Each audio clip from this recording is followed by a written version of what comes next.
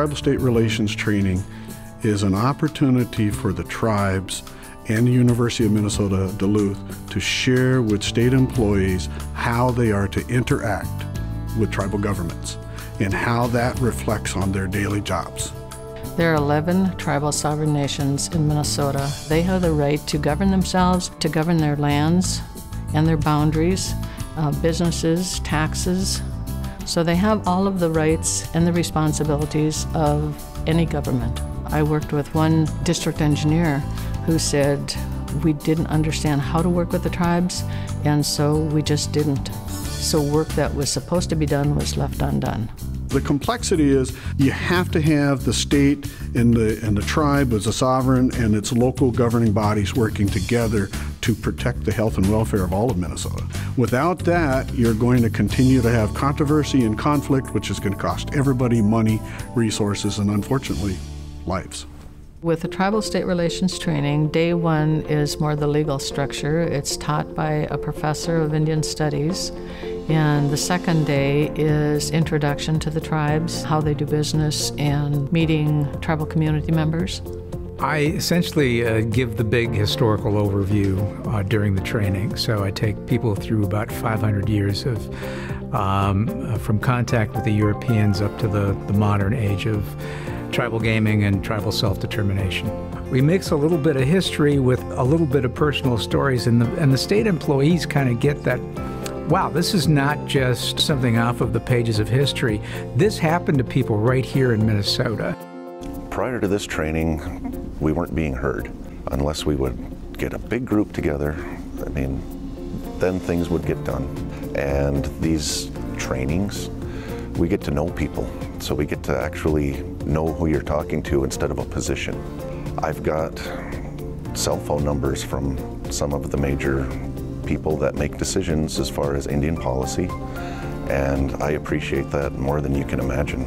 Instead of having to travel hours and have specific meetings, we can just give a call and get something started, and then everybody's on the same page by the time we do come to a meeting.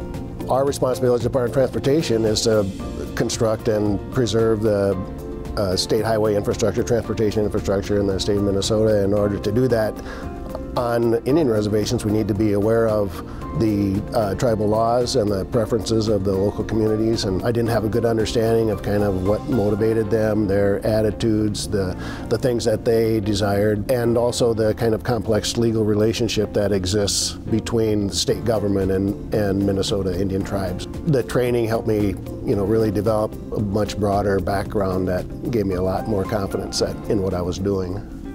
So far, we've trained about 1,400 people. We have had overflow classes.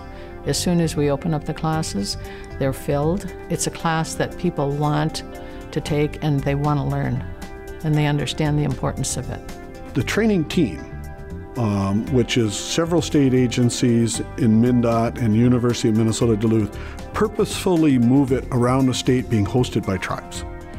The idea is that you've got to be within Indian country to feel and understand Indian country. This is the second time that the training has come to Leech Lake here at Northern Lights in Walker, Minnesota, and it's a good cultural gesture to go to somebody's homeland and discuss with them what they would like to see and have that dialogue about the relationship building that needs to happen. And so this setting really allows people the access to come ask questions. We're avoiding conflicts ultimately. By creating understanding, we avoid misunderstanding. And out of misunderstanding, as an attorney, I know that ends up in court. And that's the last place you want to be. It's the worst place to settle things. The best place to settle things is sitting down and having a cup of coffee with the tribal leader, figuring it out.